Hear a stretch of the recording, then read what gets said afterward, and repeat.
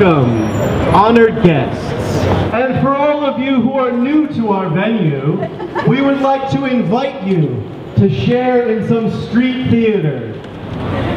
Last November, 14 members of Occupy Philadelphia staged a citizens' foreclosure on Wells Fargo Bank for robbing the city of Philadelphia and for their failure to pay their debt to society.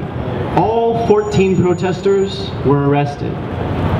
But we ask, who are the real criminals? To answer that question, we turn to the story of Wells Fargo in our city.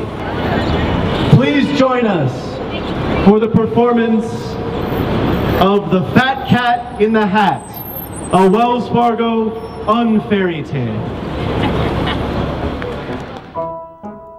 Our story begins, as you may well know, with a very rich banker and his bank, Wells Fargo. The banker was proud, his bank one of 4 of our country's largest, but he still wanted more.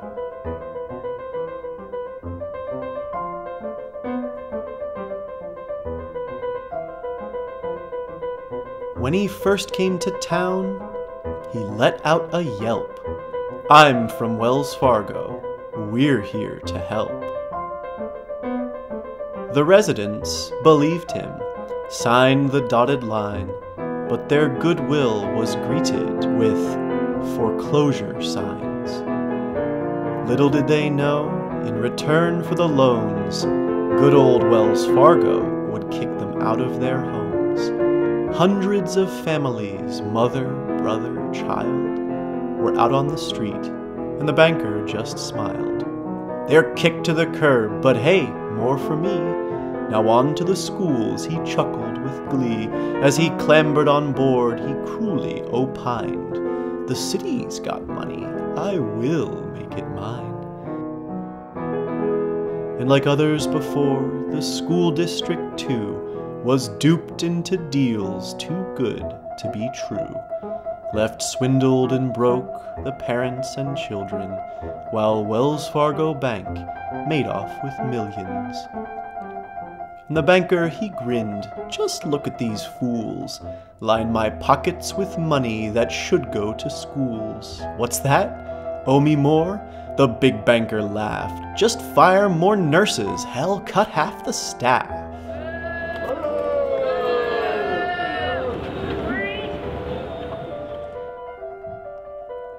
But as he posted his profits, counted loot he'd amassed, from the bushes rang out, "Stop, not so fast."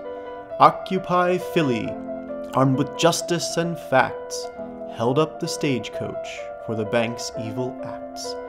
They foreclosed on the bank, as the banker just cowered. You see, he'd forgotten about people power. Mike check! Mike check! Mike check! Mike check! Wells Fargo! Wells Fargo! Takes people's homes! Takes people's homes! Wells Fargo! Wells Fargo! Makes racist loans! Makes racist loans! Wells Fargo!